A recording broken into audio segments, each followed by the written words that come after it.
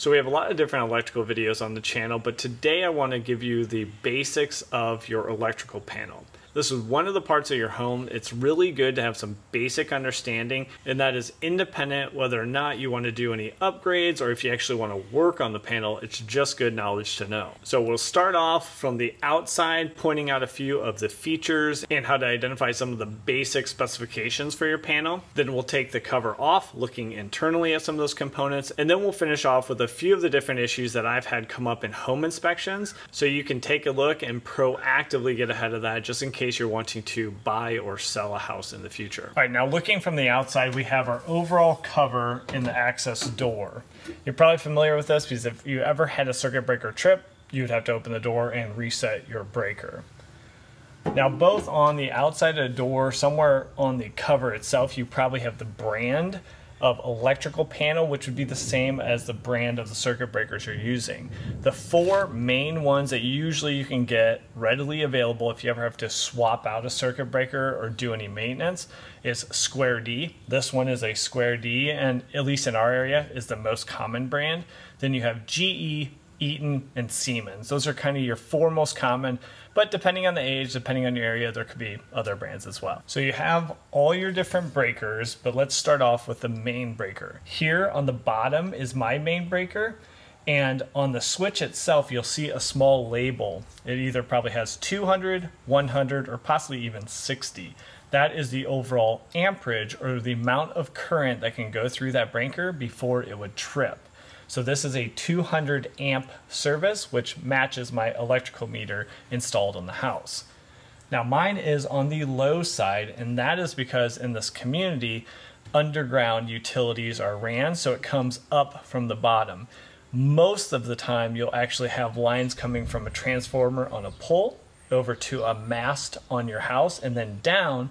So your main is probably up top. So then you'll find the labels for your breakers. Now, I think it goes without saying, these can be way off. So when your electrical service was first installed, hopefully everything was labeled correctly, but depending on how much maintenance and who did the work over time, these can start to really change. So never trust that whatever this says, let's say living room, and you hit the living room circuit and then you go start to swap out that outlet, not so fast. You would always want to test that outlet. This would hopefully give you the direction of which breaker to hit, but it is by no means 100% accurate. And to be honest, usually there is quite a few errors on these. So the only other thing I'll note before we take the cover off and start looking at the internals, you'll see that you'll have these smaller circuit breakers, which again will be labeled on the switch, either 15 or 20, which means 15 amp or 20 amp. And again, that is going to mean that that circuit has a maximum delivered amperage of either 15 or 20 for a 120 volt circuit. Then you'll have the thicker breakers that are the thickness of 2 of these singles. That just means that that is going to provide power to a 240 volt circuit. That commonly would be a dryer, maybe a stove, an air conditioning unit, and it is going to be the amperage for which is labeled on the switch. Often 30, 40, 60 amps, depending on what appliance it's actually feeding power to. All right, now I will remove these bolts. Usually there is 6 pan head bolts or screws that you need to remove, but just be careful. You'll remove either 4 or 5 of those, and then make sure you have a good hold on the cover before you remove the last one, because that cover is going to come right off, and you wouldn't want the edge of a cover to go inside the electrical panel, because that could create a short and be a very serious situation. Now I do want to take this time, it probably goes without saying, the dividing line often between DIY and doing electrical in your house and calling in the pros is right here. Often people do not feel comfortable really going into their electrical panel, and that might be a really good guideline for you to follow. Now, if you feel comfortable with your skills, it's your own house, you've checked your local code, and you can do the work. For instance, I have 4 open slots here where I could be expanding. Maybe I want to add something to my garage, which is a project that's coming up on the channel. So make sure you're working safely and you are comfortable if you're wanting to work inside the electrical panel.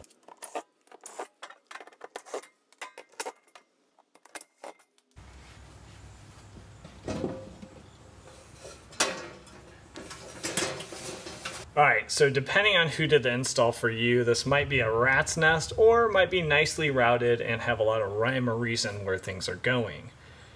And mine might be kind of inverse to what you are looking at. I have most of my circuits, most of my Romex coming from the top side, and I have my main conductors coming from my meter coming from the bottom side. So here is the main breaker. Let's take a closer look. I'll show you what's going on. All right, for right now, you can kind of block out all the wires on the side. You're just gonna focus on the main wires coming from your meter, and then that's what's providing all the power through your main 200 amp breaker or whatever amp breaker you have.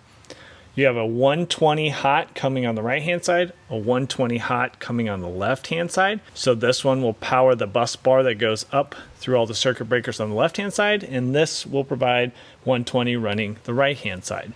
Then you'll have your neutral coming in the middle here, and there's actually a bus bar that then will go out to all those screw terminals that you see on the left and right hand side. So remember, even if you hit the main to off, the wires coming in are still hot both on the left and right hand side, so just always take caution when you have the cover off your panel. So we did have one circuit down here that was added later on. So this serves as a good example where you would run the Romex to your panel, you would cut the outside insulation off, then you'd have your black hot, your white neutral, and then your bare copper ground. And all those individual wires would then branch to the outside and then go to their independent location. The white, in this instance, runs all the way up to this top breaker here. And that is because this is a specific type of breaker called an arc fault where you would have the neutral coming to the breaker. For all these other breakers that are not extended back, they are not arc fault or they're not GFCI. So the only wires that you'll see coming to these breakers are just your black hots, and then your white neutral wires would be then just ran to these screw terminals. So only in the instance of the AFCI or GFCI would you have your neutrals going all the way up to your breakers. And also, depending on how new your panel is, there are some different instances where you don't have to run these independent, what are called pigtails, connecting down to the screw terminals here. So there might be a little bit more elegant installation if you have a newer panel. So one of the most common things a homeowner might do is if you have an issue with a breaker always tripping, you might just want to replace this 120 volt square D 20 amp breaker. Pretty easy. All you'd need to do is you would hit your main power, turn that off, and then that would turn off power to this entire bus bar. You could undo your screw terminal here to get your hot wire off of this breaker. And then really all that's going on here is there's a mounting clip in the front and then this clip that actually connects the breaker to the bus bar. So even though these both look like they might be connected to power, they're not. This is just a front mounting clip. So once you have the wire off here, you can just pull the breaker out, and then you'd actually take that down to your home improvement store so you have the example and you can match up the exact breaker, because it's not uncommon to have a few different designs even for the same brand if you know you have Square D. And then what is actually going on inside of these breakers? So if you look inside, so like I said, this is just a mounting clip, so that can actually come out. And then you have your terminal that the wire would go into, which would then go out to your Romex. That is connected up to this braided copper wire internally. And then there's this strip here, which is actually the main functional piece to the breaker. Now, I'm not going to show you this in action, but I will link a video in the description which will show the internals opened up when a short would happen, what actually happens internally, so you can dive deeper if you'd like. But then that braided wire comes over to this contact point, but in this state, the breaker is open because this contact is not connected up. So once it's flipped on, so if we turn that on, then you can see those contacts are together. So as it stands now in the on position, you would bring the 120 from the bus bar through this wire internally, out the screw terminal, and then to your circuit.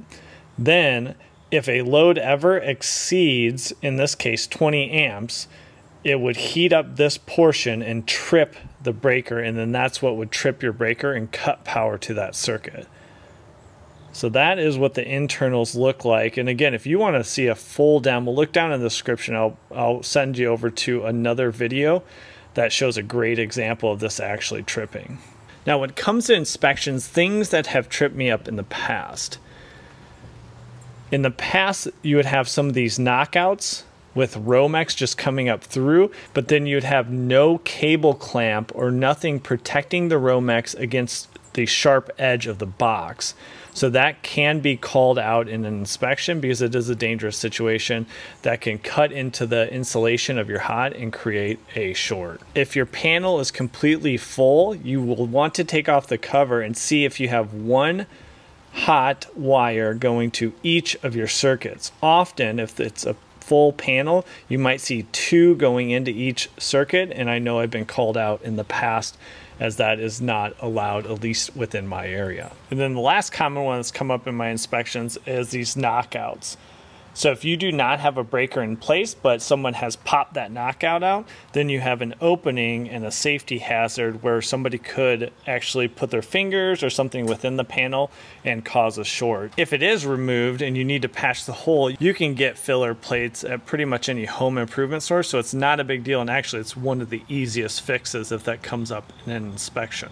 So hopefully that information gets you a little more comfortable with your electrical panel and your circuit breakers. Just good information to know as an educated homeowner. Now, if you have any questions or additional comments, jump down below the video. Let me know what you're thinking. I always like to get your guys' feedback. Now, if you guys want to continue on your electrical knowledge journey, check out this video right here. It'll show you some common mistakes seen in even new construction with almost 2 million views on that video. It's been a really popular one, and we've gotten a lot of good feedback. So I appreciate you guys stopping by, and we'll catch you on the next video. Take care.